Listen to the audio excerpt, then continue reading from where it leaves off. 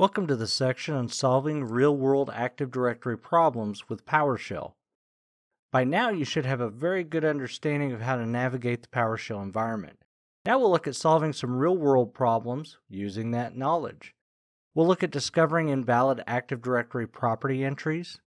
Then we'll look at correcting those invalid AD property entries. We'll create a living company directory. Then we'll do a mass Active Directory user creation.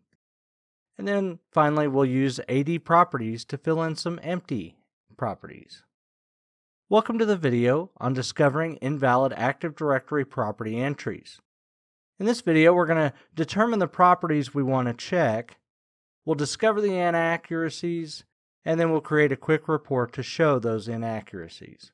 We'll log into our domain controller, and we have PowerShell Integrated Scripting Environment on the screen, or ISE. So what we need to do is we need to find out if there's some inaccuracies. Now sometimes it is going to matter if you're using other third-party tools with Active Directory.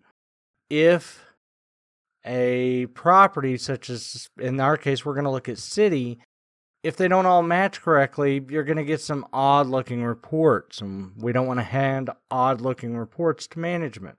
So what we're going to do is, first of all, we're going to decide what property we need to be dealing with. So down in our console, we're going to use the get AD user, and we're just going to use it for John Doe -PR for properties. You could tab complete it. You can also just shorthand leave it there.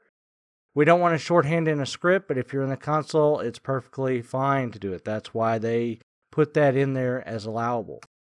Now what this is going to do is get every single property that we have.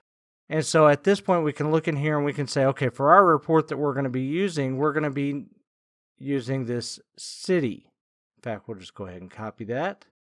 And we can see here that it's New York for John Doe. And we have N and Y are capitalized and there's a space here. So let's see if that's uniform across our entire company. And the way we can do that is go back down here, get AD user -filter star, that's going to get them all, -property, we're going to add city, and then we're going to pipe it, and all we want is the name and the city. And now we can see that they all do match. Now I happen to have a script that is going to mess this up.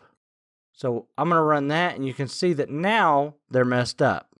So we have New York properly, and then we have some where it's just been squished together. And this is very common if you have multiple technicians that are adding new users. Some may type it one way, some may type it another. But we don't want the New York without a space. We want that space in there. So what we're going to do is we're going to come back to our script, and we're going to start building out a tool that will get us a report so we can know who all needs to be fixed. So we're going to do that same basic command. Now, since this is part of our script, we're going to go ahead and tab complete so that we have full parameter names. We're going to get all the users. We're going to get the property for city. We're going to pipe that. Now, we could do a question mark for where, but best practices, we're going to put the full commandlet. And so we're going to do where object city -not equal to $null. Okay, so if there's no city, if it's one of the built-in accounts, we don't care. We don't want to deal with those. Those don't matter for our report. But where there's something in there, we want to keep working with it. So we're going to select city. Now you'll see that we're starting to get close to the end of the page. So remember, our trick for that is anytime there is a pipe, PowerShell will automatically continue to the next line looking for that more information, because if you're putting a pipe, then that means you want to go somewhere with that information. So by putting that pipe, we now can keep it all in a very nice, concise, readable format. So we're going to select, because we don't want all the information, we just need city and SAM account name. And we're going to sort, and then we're going to sort it by city. The reason we're going to sort by city instead of name is we're looking for the inaccuracies, not necessarily the users.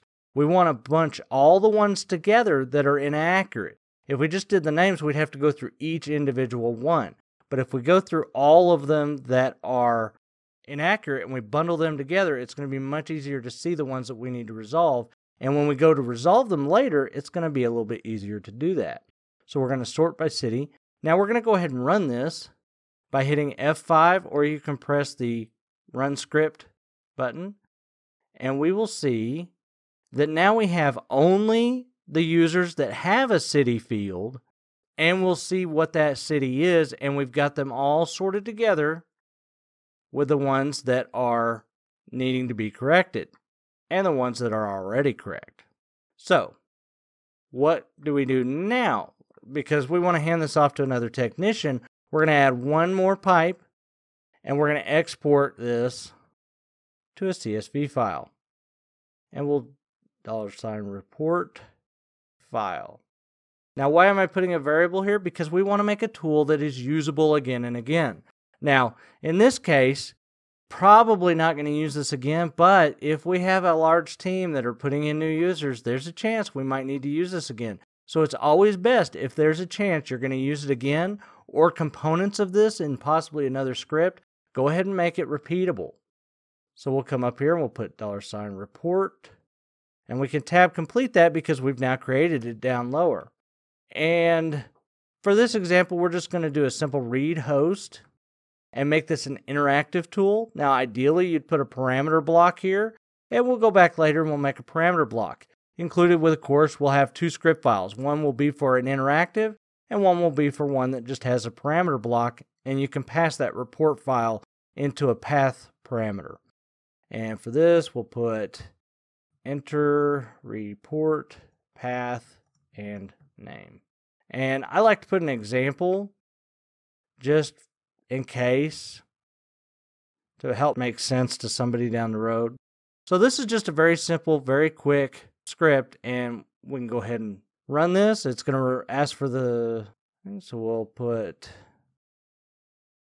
and that should get us our report. So now that same bit of information that we have right here, we can also run it independent of the entire script. So if you're just testing a section, what we can do is we can hit the run selection. Now we're getting an error, and we're getting an error because there's a pipe right here. So you want to be careful to only select that which you want to run. If you have a pipe at the very end of it, it's going, hey, you want to go somewhere with this, and I don't know where you want to go. So we'll try running it now, and you'll see we get our output. So if you just want to test, say, one line, you can run that. But remember, you can't just select the whole line because there's a pipe there at the end. You're going to want to select just the part that you want to run. And when you run that, you're going to get that output and that output only.